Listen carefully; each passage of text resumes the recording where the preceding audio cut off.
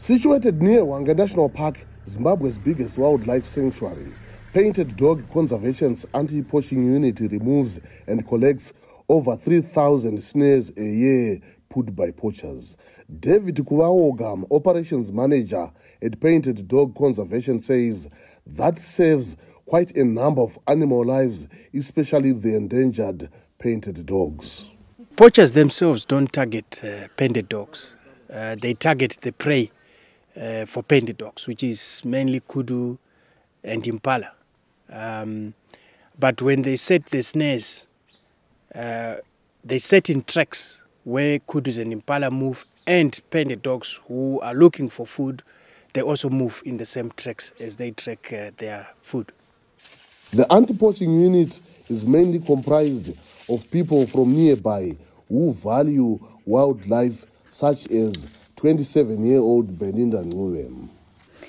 Anti-poaching is important to me because I now know the importance of the wildlife through anti-poaching, and we are saving animals, those animals which helps us to get employed. Like now I'm employed, and it's also helping us to get tourists from other countries.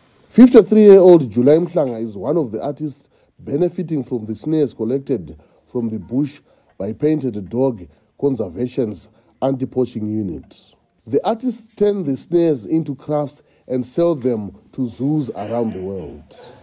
Now I've taken all these kids to higher school and they've finished.